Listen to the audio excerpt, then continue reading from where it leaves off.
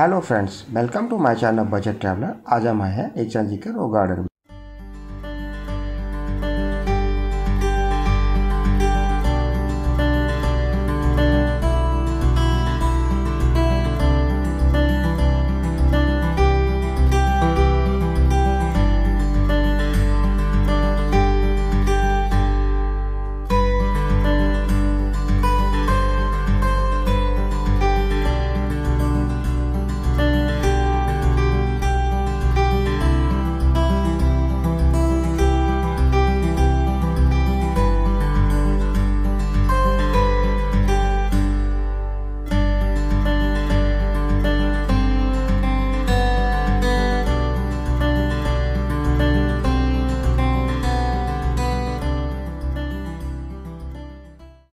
सारी waste material से तैयार की हुई है, या तो टूटा हुआ मटेरियल या इंडस्ट्रियल वेस्ट है।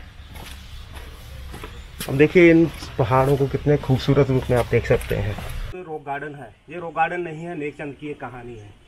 नेक चंद जी जिन्होंने इसका निर्माण 1957 में शुरू करके 1976 में जो पब्लिक को हैंड ओवर किया गया।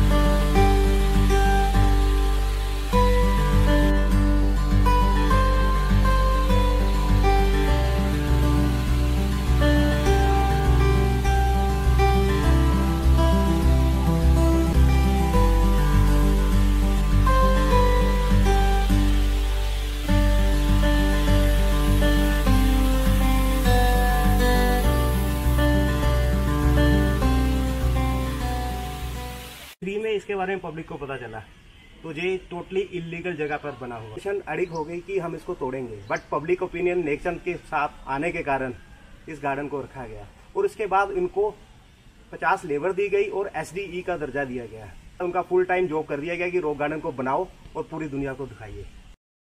ये जो रास्ते के दोनों साइड में आप चट्टानें देख रहे हैं, ये वेस्ट मटेरियल से तैयार की गई है।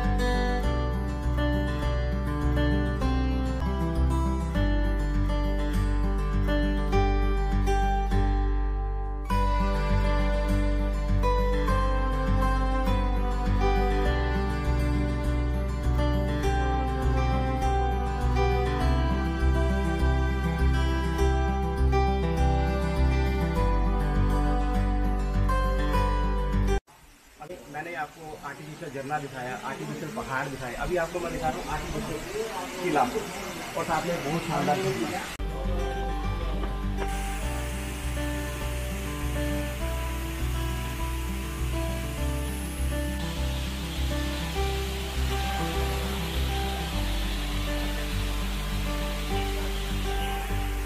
इस समय हम रॉक गार्डन के ओपन एयर थिएटर में खड़े हैं, जहां पर 100 के आसपास लोग बैठकर रॉक गार्डन की हिस्ट्री के बारे में जान सकते हैं। यहाँ से झरने का व्यू बहुत ही शानदार है।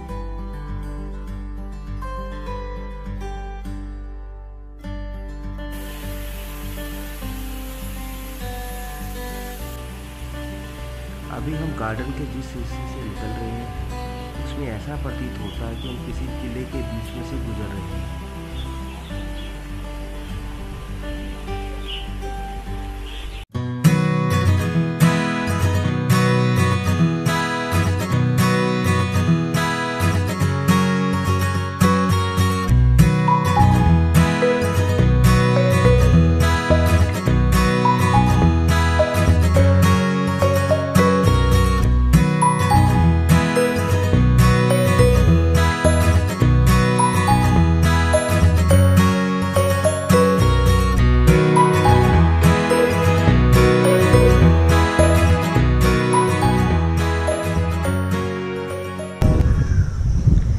अमूमन तौर पर गार्डन के इस हिस्से में बहुत ही ज़्यादा रौनक रहती है। मुझे काफ़ी ज़्यादा सोना दिखाई दे रहा है।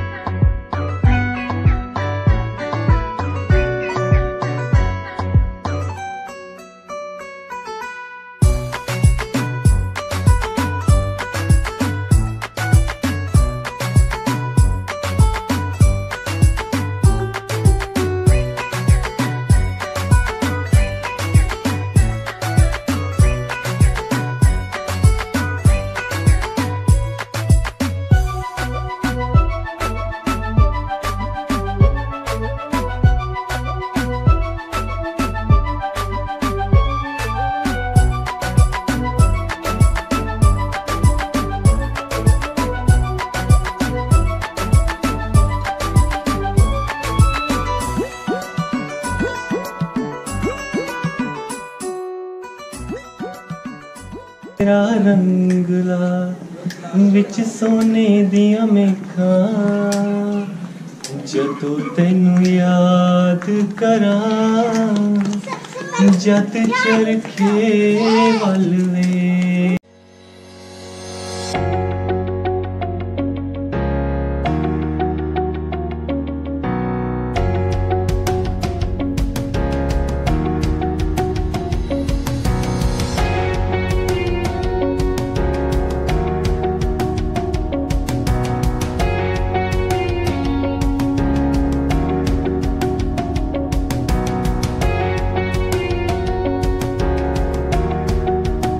नेक चंद जी को काफ़ी अवार्ड और एक्colade मिले हैं।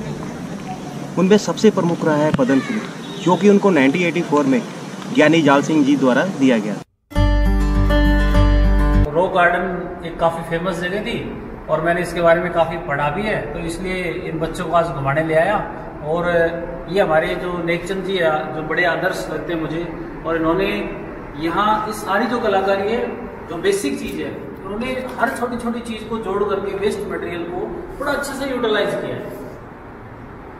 तो आपने देखा जहाँ पे जो टूटी फूटी चीजों को कैसे लगाया हुआ है, इसके बारे में आप जानते हैं? इंडस्ट्रियल ड्रेस के बारे में आपने देखा है? जी जी, हमने मतलब पहले बचपन में जब स्कूल की तरफ से आए थे तब उन्होंने टीचर्स वगैरह ने हमें बताया था थोड़ा बहुत कि किस तरह से था और कैसे। हम लोग रेवाड़ी से बजट ट्रैवलर जी को ये पूछा गया कि उनकी ज़िंदगी का सबसे बड़ा अवार्ड कौन सा है, तो उनका जवाब था कि जब लोग इस गार्डन में आते हैं, उनकी बनाई हुई कलाकृतियों को देखकर खुश होते हैं, तो ये ज़िंदगी का उनका सबसे बड़ा अवार्ड है।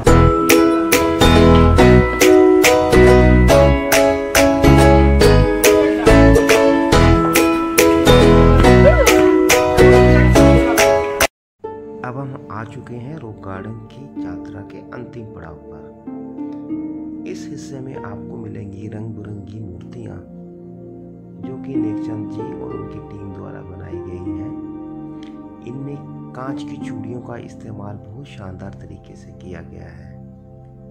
ये मूर्तियां अंतर्राष्ट्रीय स्तर पर भारत की पहचान बढ़ाती हैं। अब इस हिस्से में आपको मिलेंगी अलग अलग बनाई हुई कलाकृतियाँ, जो कि टूटे हुए कप, प्लेट, सैनिटरी के सामान के द्वारा बनाई गई हैं।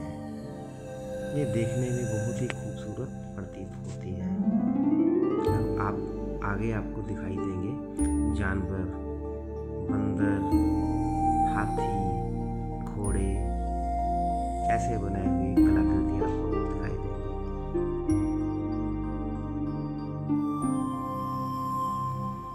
अलग अलग जानवर खेलते हैं, बच्चे।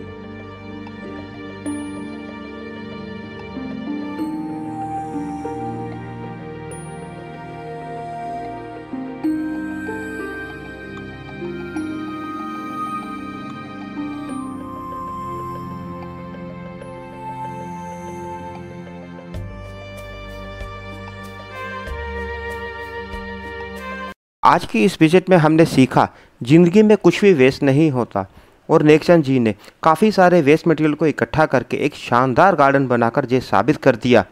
नेक Chand ji, truly rocks, rock garden truly rocks.